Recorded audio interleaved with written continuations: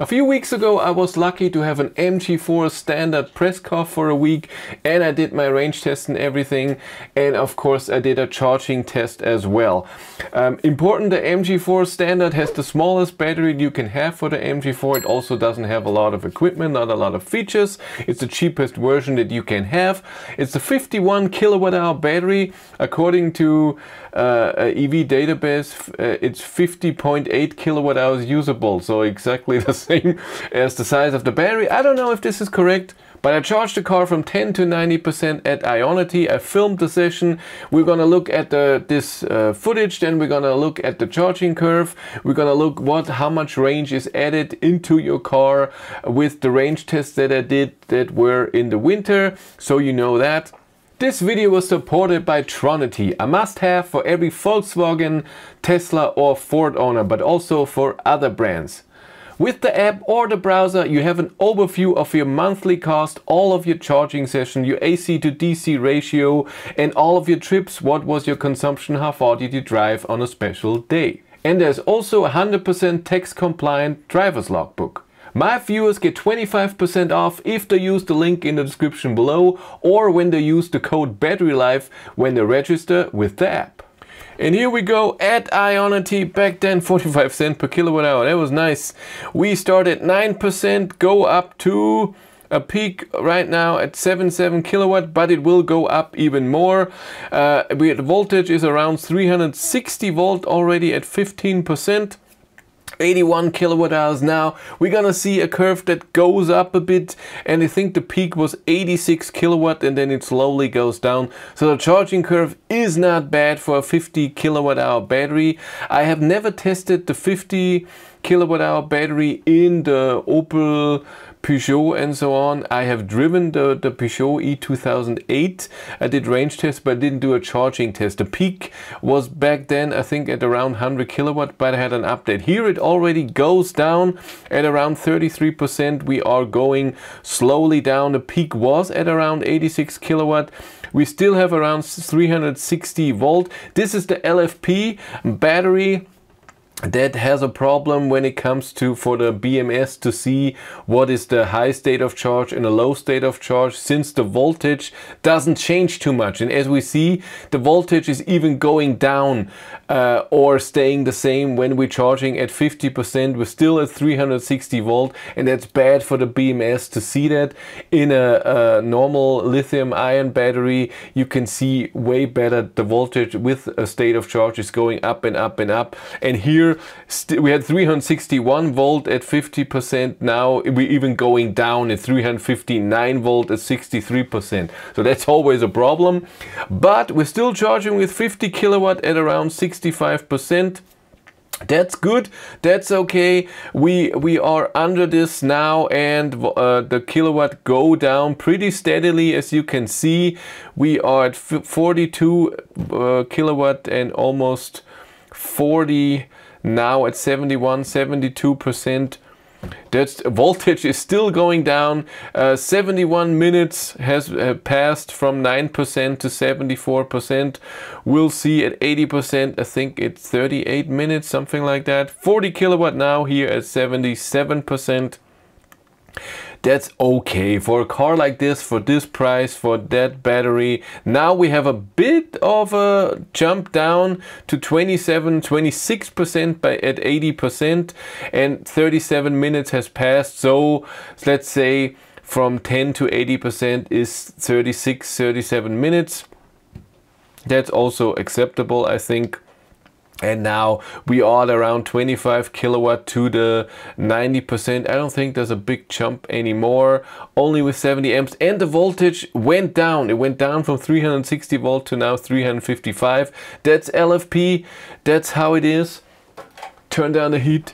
86%, 21 kilowatt, slowly going down, 87 as well. So we charged in 47 minutes, 42 kilowatt hours.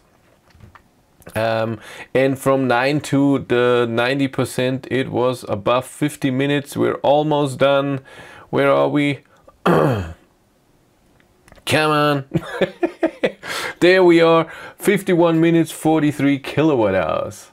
If you want to follow me on Instagram, Battery Life 1, and if you want to support the channel, there's a Patreon link in the description below, and here on YouTube there's channel membership. Here's our charging curve, and wonderful to see is here the jump down at 78%, where it goes from 40 down to 26 kilowatt, and then the small steps back down here. So at 78% you should leave if going fast to your destination is important, as long as I always say it, as long as there's a next charger is in reach.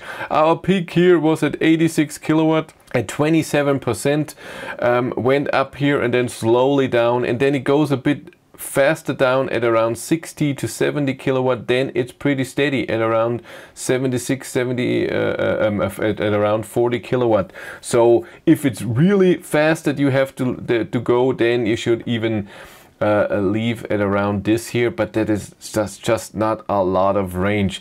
But for a 50 kilowatt hour battery, that's not too bad. Yeah, it's like 2 hours later. I was editing the video and then I noticed I used the wrong data for the range edit. So now we have the real stuff. So you can see mistakes happen. Good thing is that I noticed it. So here we have my two range tests that I did with the MG4 at 130 and at 110 kilometers an hour.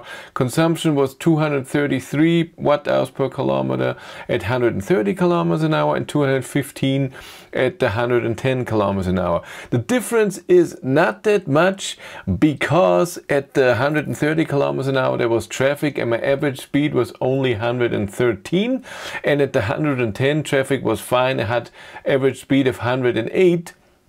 But at the 130 test, when I could, I drove the 130, and I didn't want to drive 140, and I don't even know if the car can do that. I don't remember. But here we have the range edit in time. So I took the kilowatt hours that the charger showed. So of course there's charging loss in there. The battery gets warm, the cable gets warm. Not everything that is showing on the charger kilowatt power and the kilowatt hours charge go into the battery. But we charged 38.3 kilowatt hours in the 37.5 minutes, and this is the range when I take the average consumption in my two range tests.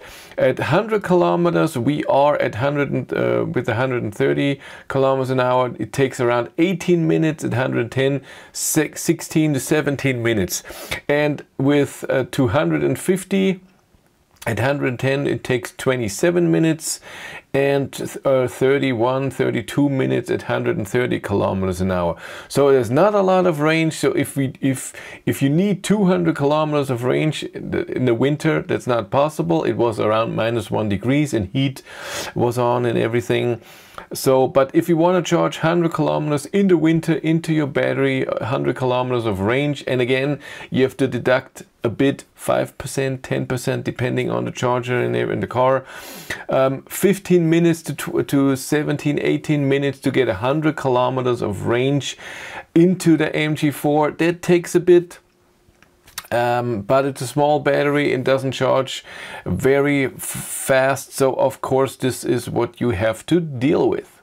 But for a cheap car, I think it charges pretty well. 86 kilowatt peak and 10 to 80% in 36 minutes at a 51 kilowatt hour battery, LFP battery. So you have to think about that you can charge it to 100% often, that's fine, but don't drive too low of state of a charge. Don't drive it under 10%, that's dangerous.